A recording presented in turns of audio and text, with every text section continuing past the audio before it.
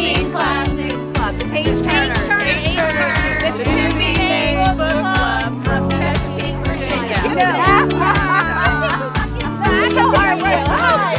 Book club readers, you know, you're our kind of people. And now if you're a book club read, you have to compete with people like Jane Austen. There's so many dead people who want to be read by book club. So I really feel honored and lucky and blessed that they do read me, and that's why we do this party. Here we are, 600 people, the most we've ever had. The waiting list is really long.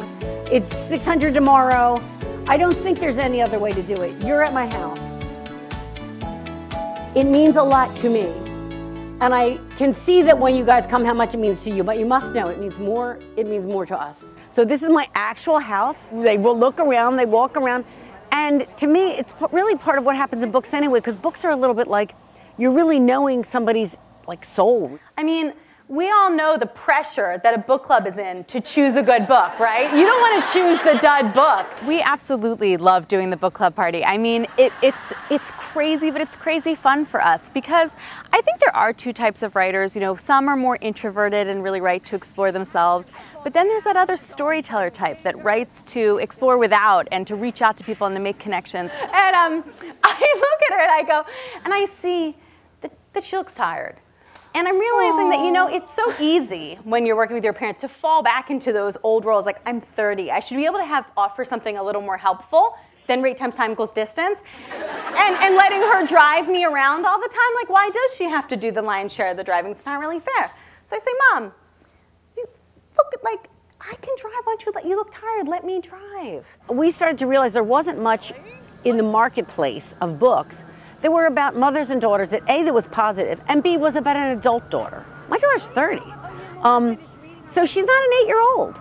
And that's a different matter. So we like writing about that in a humorous way. She has Mom. Listen, we have a lot of school teachers here. Rate times time equals distance. I didn't invent it, it's the law. Yeah. Okay?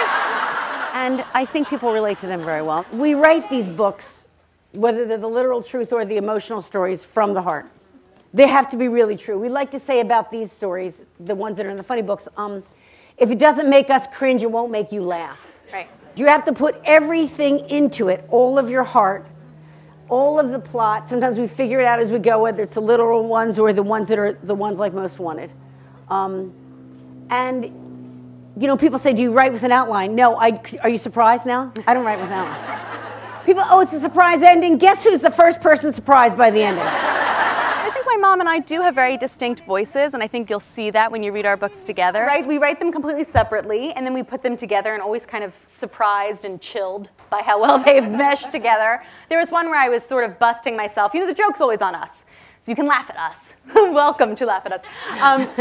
Where I caught myself getting a little neurotic reading the New York Times wedding announcements, which is like really pathetic, right? Because I'm supposed to have evolved past the Jane Austen and want of a husband. Even better, like I'm supposed to be, you know, Elizabeth Bennet here and like spunky and cool and a feminist.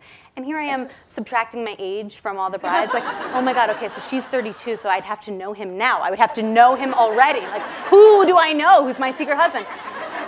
So I was like busting myself, like I had to get real. And then my mom realized that when we were putting the books together, we put all the essays together for the first time. A lot of times we're reading them for the first time.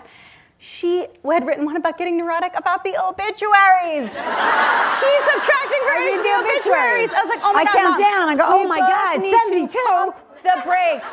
Like we both need to calm down. I come away from this, and so does Francesca, so happy and kind of fulfilled, because you see the person who read you and said, wow, your book, I couldn't put it down, or your book got me through chemo, or your book made me escape from my troubles.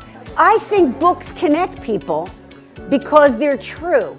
And that connection is why they nurture and why they heal.